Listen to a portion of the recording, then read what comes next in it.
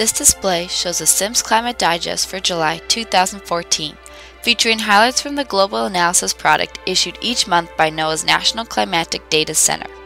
The Climate Digest conveys a visual climate brief of recent weather and climate conditions worldwide.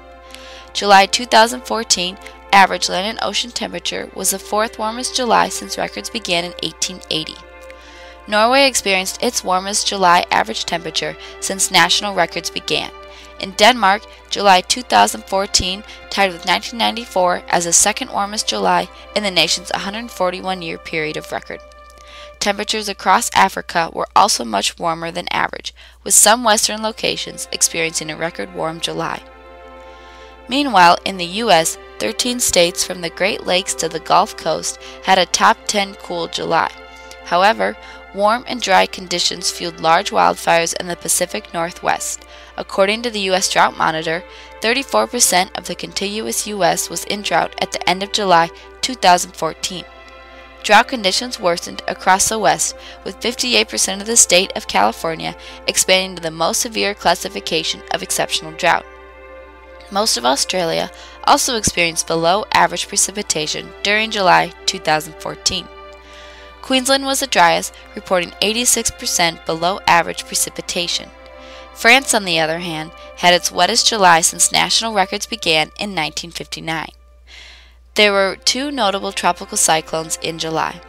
In the U.S., Hurricane Arthur made history by becoming the earliest known hurricane to make landfall in the state of North Carolina, which occurred on the 4th of July, a national holiday.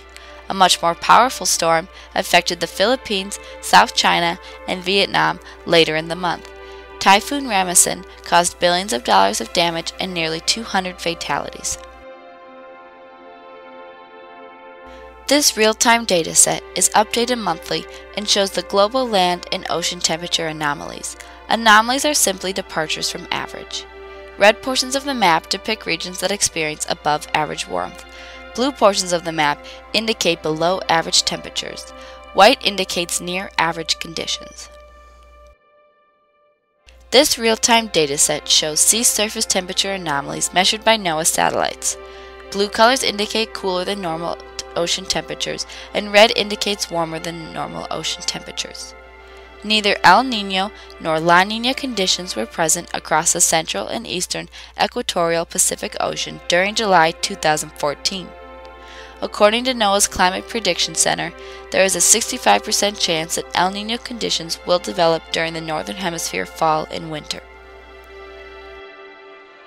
This real-time dataset, collected by microwave sensors on NOAA satellites, shows snow and ice cover updated daily.